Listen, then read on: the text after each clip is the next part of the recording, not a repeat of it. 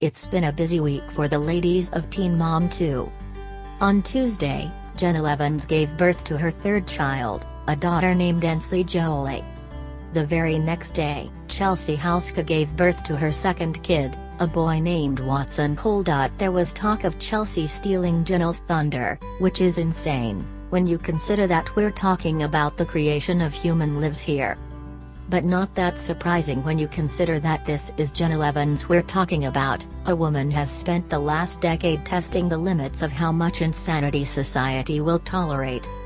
Anyway, Teen Mom 2 fans appear to be much more enthusiastic about congratulating Chelsea than Jenelle, and it seems that enthusiasm extends to the ladies' castmates as well.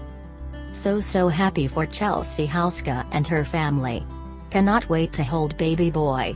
Kailyn Lowry tweeted just minutes after news of little Watson's birth went public. Kailyn offered no such kind words to Jenelle the day before, and fans were quick to take note of the possible passive-aggressive diss.